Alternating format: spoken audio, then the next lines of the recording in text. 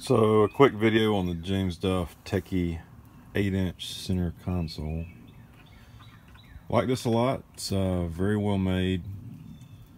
It did not install quite as easy as I had hoped, but with a few modifications it'll work well for an early Bronco. This is a 71.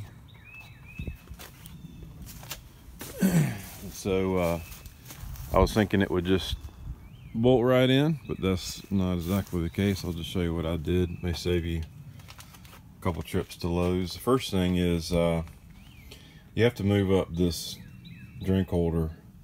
I moved it up so that it was about halfway up the front here, and drilled a couple new holes and just used some 1/4-inch bolts. So that's one thing you need to do. That there are some threaded bolts down here to use, but they're too low, and I'll show you why.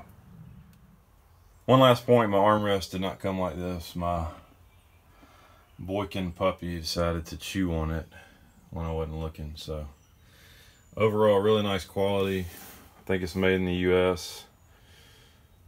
Super quality. The lid's really nice.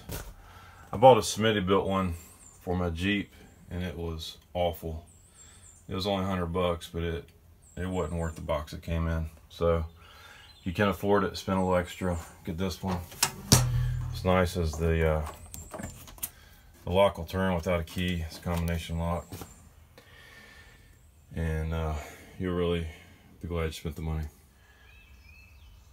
So this is what I did to mount it. You have your seatbelt bolts that prevent it from mounting flat on the floor, and they're about 3/4 of an inch tall. So I just got some 1-inch thick decking board that I had laying around, and cut it 12 inches long and put it right between the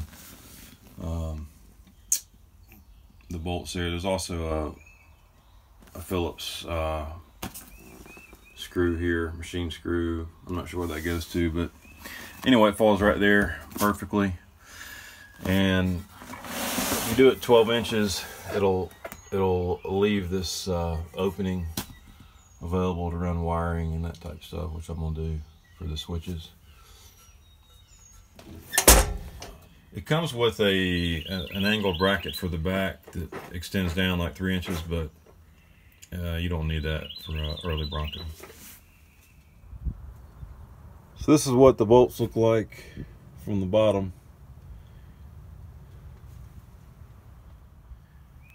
So this is the console in the truck, and here's why you need to move the front drink holder up.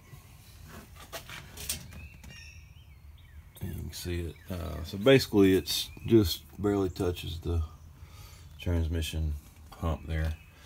And so what I did, it came with 3 mounting holes, but I used the first one, and then I drilled another one about 4 inches back. I'm just going to do 2.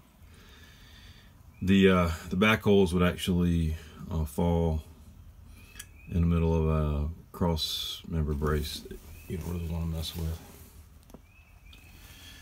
So I mounted the console as far to the driver's seat as I could, just leaving a little gap there because you have your folding bracket here, a folding lever for your passenger seat. So you need to kind of offset it to the driver's side.